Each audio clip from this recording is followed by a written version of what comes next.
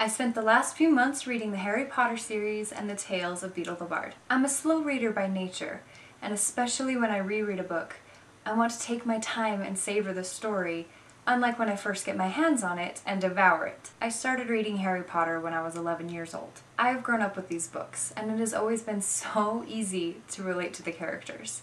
I have felt like I was journeying along with Harry, and could see a lot of his traits in myself throughout the years. J.K. Rowling's ability to carry the readers through these books and progress the characters as they age is absolutely incredible. I've only read a handful of books where the author can document the subtle character changes and so thoroughly change the flow of writing from book to book. And I think that Rowling might just be the best that I have encountered.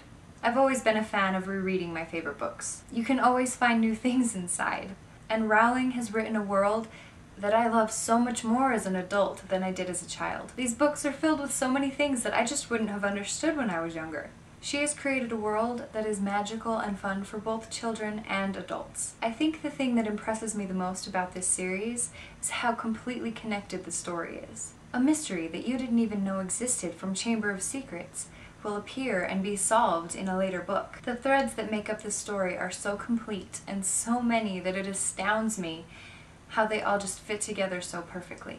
It's like a puzzle that just fits together seamlessly. Rowling has created a wonderful world, and I recommend it to anyone and everyone. If you would like to buy the Harry Potter series and the Tales of Beedle the Bard, there are links below this video. Be sure to check out my blog's book page to keep up with what I'm reading.